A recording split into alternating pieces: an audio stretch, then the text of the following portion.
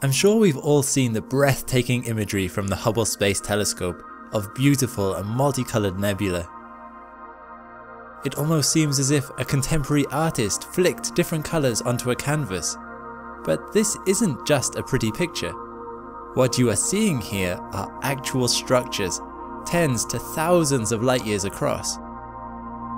But how are these images so colorful? Does it really appear like that in real life? To answer this question, let's give you some context. Nebula may appear solid or maybe even like clouds, but that is far from reality. Nebula are extremely diffuse gas clouds. On average, you may get about 10 to 100 particles per cubic centimeter. This is far less than any artificial vacuum produced on Earth. To give you a sense of how little that really is, a comparable cubic centimeter at sea level on Earth contains 10 quintillion particles. That's 10 to the power of 19 particles.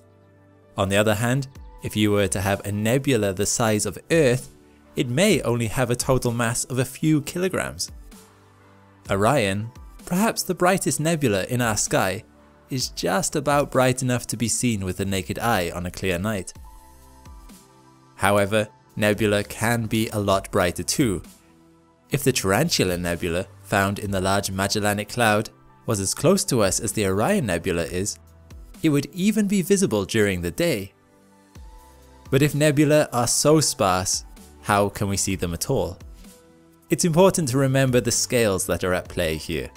While nebula are sparse, they are also massive.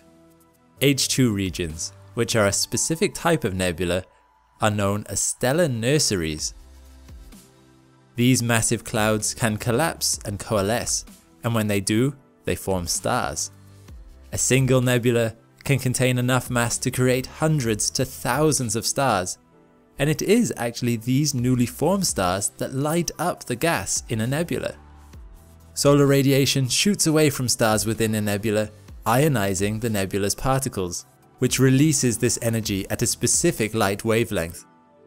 This means H2 regions are known as something called Emission Nebula, because ionized atoms within are emitting their own light.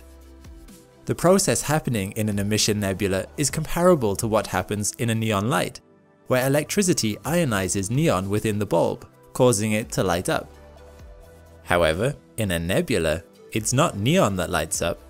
In fact, in the Hubble images, each color shows a different ionized atom. Unfortunately though, I can't tell you a blanket rule for colors in Hubble images. So while in this image of the Carina Nebula, reds correspond to sulfur atoms, greens to hydrogen, and blues to oxygen, in this image of the Swan Nebula, blues correspond to visible light blues, greens to oxygen, and reds to infrared and hydrogen. That's because of the way Hubble takes its photos. Hubble is primarily a visible light telescope, but its optical range does also extend into the ultraviolet and infrared. When scientists look at a nebula, they often want to see what it is made of, so will photograph the object using specific filters. So, say they want to see hydrogen in a nebula. They will image the nebula using a filter that lets light being emitted along 658 nanometer wavelengths through, or in other words, the emission band of hydrogen. After that, they are left with a black and white image. Then they may decide to image the nebula again, this time looking for sulfur along 672 nanometer wavelengths. And then again, looking for oxygen along 501 nanometer wavelengths. Scientists then assign colors to each of these different photos and combine them together to produce the colors you see here. As you browse Hubble images on their website, you can see for yourself what the colors have been assigned to by looking to see what wavelengths of light were used. For Hubble images of nebula, they are pretty much always a false color. However, Hubble does also take natural color images too.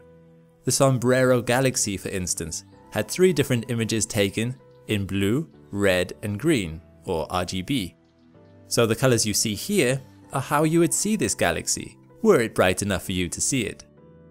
So, if Hubble's images of nebula are false color, what would they really look like to us?